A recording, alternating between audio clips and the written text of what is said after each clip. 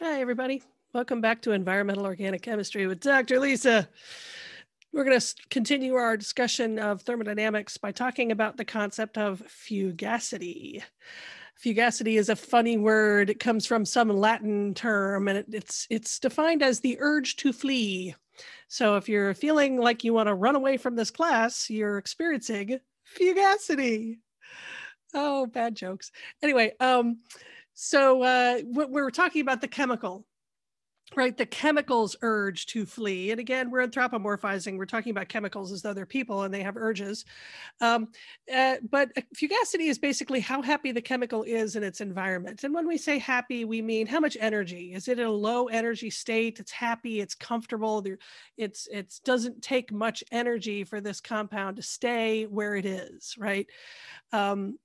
And fugacity is kind of like temperature, and I'll explore that more in the next slide where I kind of show you the difference. But so at equilibrium, everything would have the same fugacity. The chemical would have the same fugacity in all phases. In the water, the air, the sediment, everywhere it would have the same fugacity, even though the water, the air, and the sediment might have different concentrations of the chemical. And so that makes it like temperature in the sense that at equilibrium, everything has the same temperature, even though they may contain different amounts of heat. Right. So in the next slide, we give an example of how this works. So let's say we have a liter of air over here. And at the start, let's say it's at 0 degrees Celsius. Doesn't matter. Could be at 25. Who cares? It's at some constant temperature and there's 0 benzene in it. So the fugacity, lowercase f, the fugacity of benzene is 0. And at the same time, we also have a liter of water over here. It's also at 0 degrees C. It's just above freezing. It's not frozen. The fugacity of benzene is also 0 because there's no chemical present. So if I want to raise the temperature of this liter by 1 degree Celsius, I don't have to add very much heat to increase it, right? I only need 0.001 joules of heat to raise the temperature of a liter of air by 1 degree Celsius. But I need a whole lot, over 2,000 joules of heat to raise the temperature of 1 liter of water by 1 degree Celsius. But when we're done, both of them have the same temperature. They're at equilibrium. If they were in contact with each other, the heat, the net movement of heat, there would be none. You know, it's not like one is heating up and the other is cooling down because they're at the same temperature.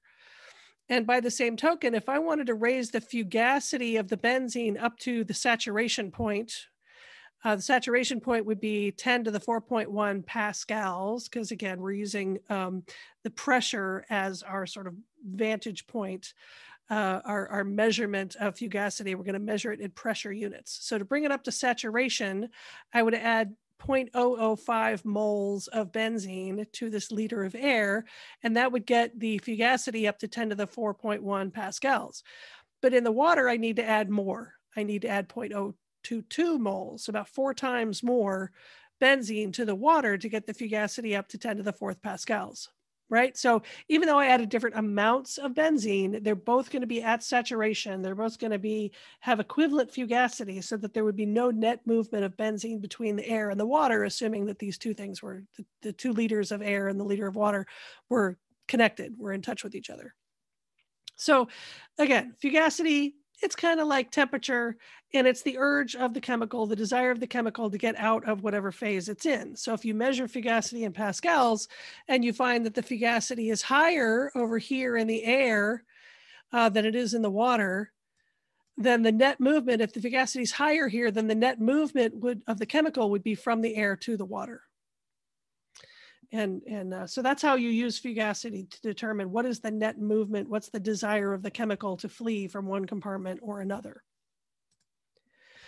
So I mentioned that we need to have a reference state, and typically the reference state is the gas phase, and that's why we set the fugacity, again, lowercase f, here it's now in cursive italics.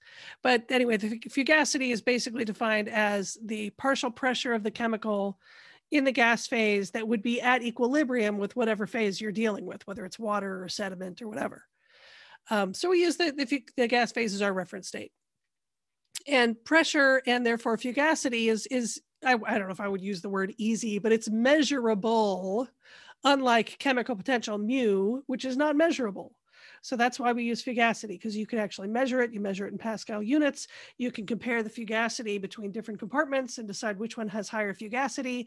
And that tells you that the chemical wants to flee that compartment and head into the other compartments until they all get to the point where they have the same fugacity. So for pure liquids and solids, the fugacity, so here's the L, capital L for the pure liquid, lowercase I for your chemical. Fugacity of your chemical in the liquid phase is the saturation vapor pressure. The star here means that we're at saturation. Saturation vapor pressure of your chemical I when it's in contact with the pure liquid I. And then you also have here your activity coefficient. Activity coefficient, these little squiggly gamma things. You may be familiar with those if you took water chemistry. You frequently would calculate activity coefficients from things like the Debye-Huckel equation and stuff like that. So we're going to use those in environmental organic chemistry as well. So the fugacity of your chemical, if it's in its pure liquid phase, is its saturation vapor pressure multiplied by its activity coefficient. Same thing is true if we're in the solid phase here. The fugacity is equal to the saturation vapor pressure at equilibrium with the solid multiplied by its activity coefficient. But the thing is, when we're in the pure liquid or solid phase, the activity coefficients are assumed to equal 1 because we're in ideal behavior. So those activity coefficients are 1. We could just ignore them, but we like to draw them there for completeness so that you remember that they are there, and we'll see why in the next couple slides. But the fugacity then of your chemical in something other than the pure phase, like let's say it's in some sort of liquid like an aqueous solution, then the fugacity of your chemical here is equal to, again, activity coefficient multiplied by the saturation vapor pressure. But now we've also multiplied by the mole fraction concentration here. That's what the X stands for. It's the mole fraction concentration of your chemical in this liquid. And because we've already defined the pressure as being equal to the fugacity, we could write the same equation, but using fugacity. And the trick here is that when you get outside the pure liquid or solid phase, now the activity coefficients are no longer equal to 1. And the fact that it's not equal to 1 is a reflection of the fact that things are not ideal. And when you get higher than 1, things are very non-ideal in a bad way. That this is a chemical, the chemical's not happy, quote unquote happy. The chemical's not happy in that phase when it has a high activity coefficient. And if the activity coefficient is less than 1, which it is occasionally, then that means that the chemical is ultra happy there and would rather be there than be in its pure liquid phase. So here's a bunch of examples. This is the solute. And then down here are the solvents. These are the liquids, and these are the chemicals that are dissolved in those liquids. So let's say we take something like hexane, which is C6H14, just a straight chain alkane, and we dissolve it in another straight chain alkane, N-hexadecane. Hexa and deca means this has 16 carbons. You dissolve hexane and N-hexadecane, and the activity coefficient's pretty close to 1 because they're very, very similar to each other. They're both totally nonpolar straight chain alkanes.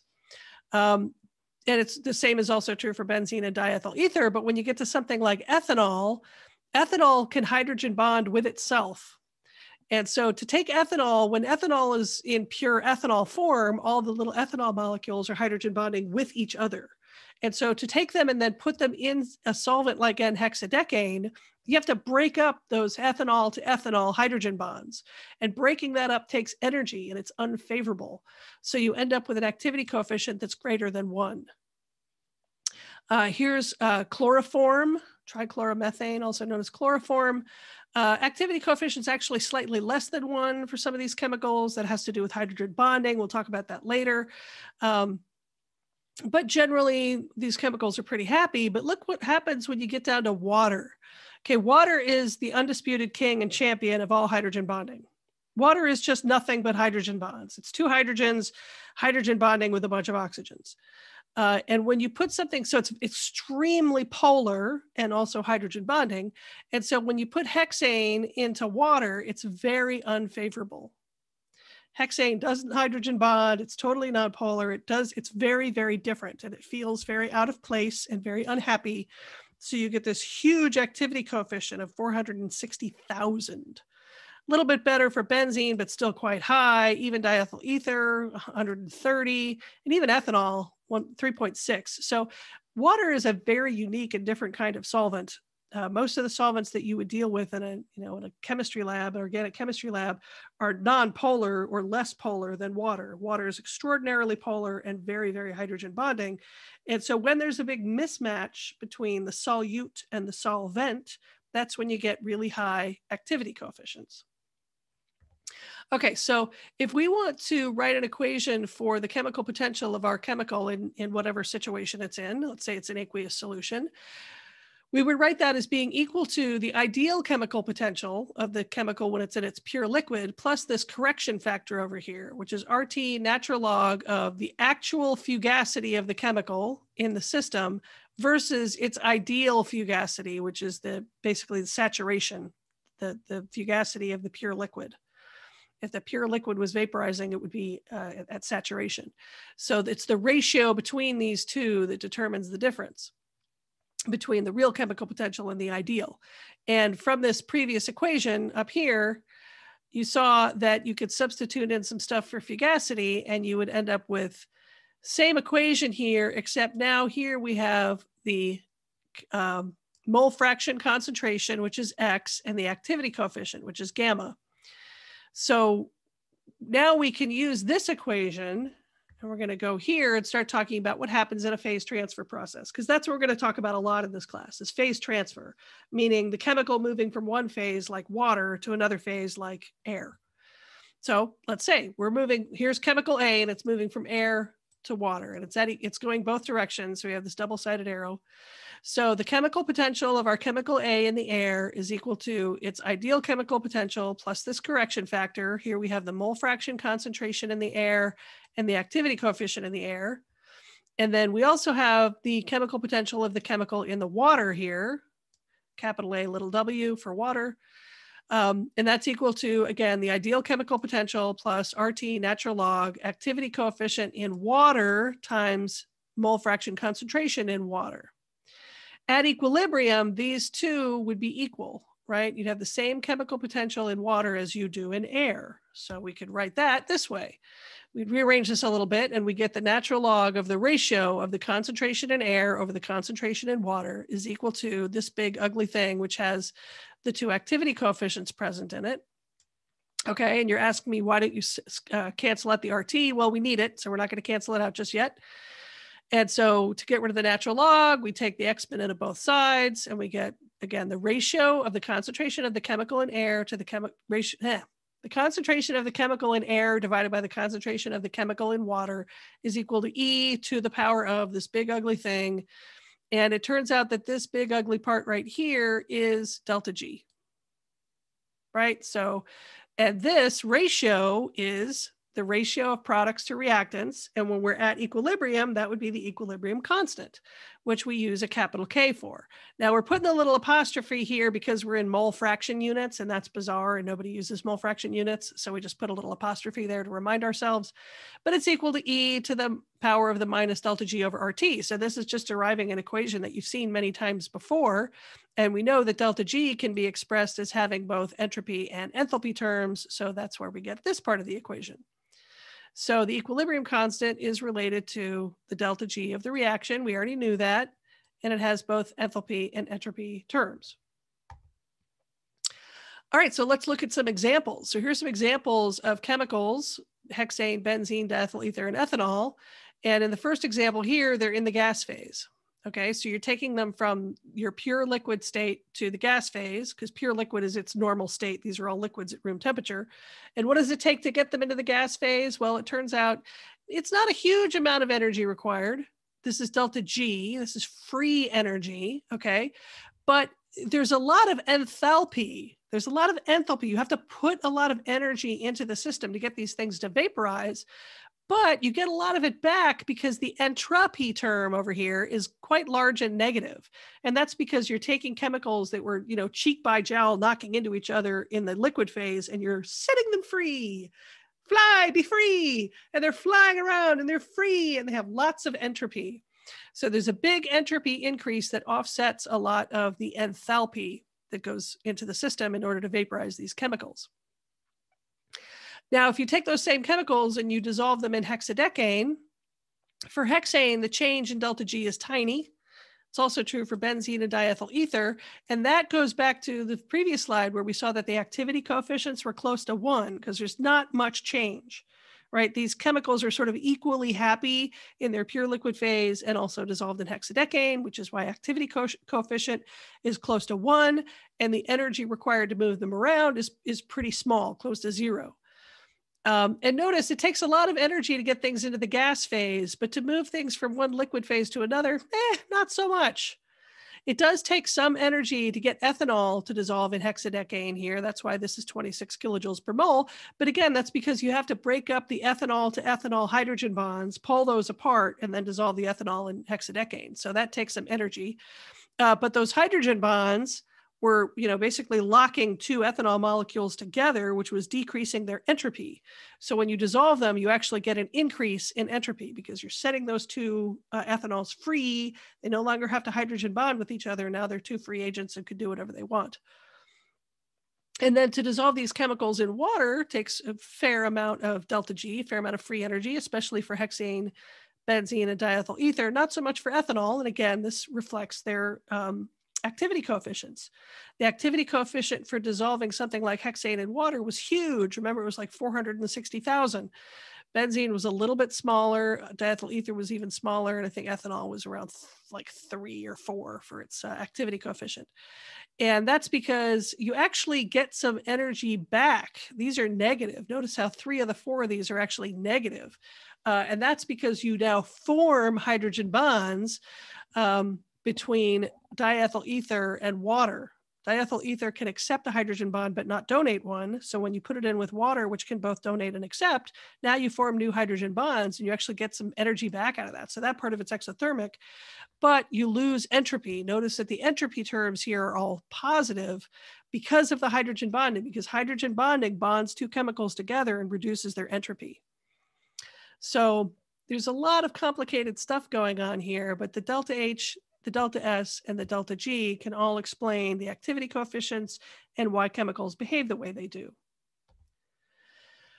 The really important part of all of this is that it helps us understand how equilibrium constants change with temperature. And that's important because when you look up a Henry's law constant or a octanol water partition coefficient or vapor pressure or whatever, frequently you're going to find it in a textbook or something, and it's going to be at 25 degrees Celsius.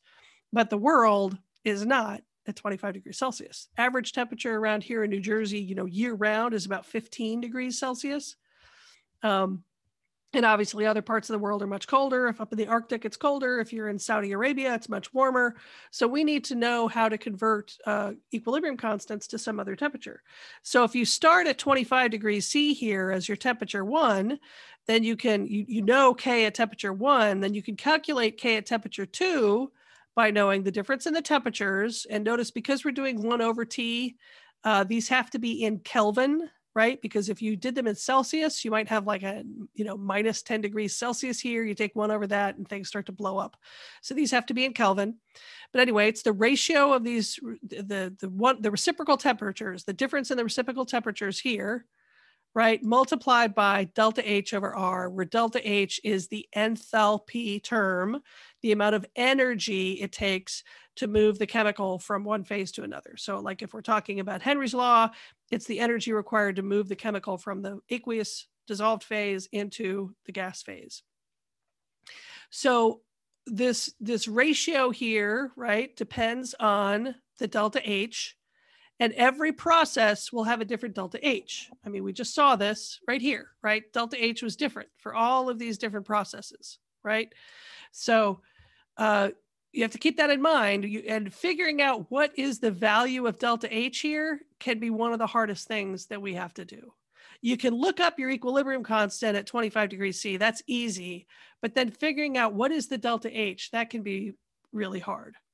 And we'll talk about how we do that in the future, not in the next lecture. I was going to say the next lecture, but no, not then, but in the future.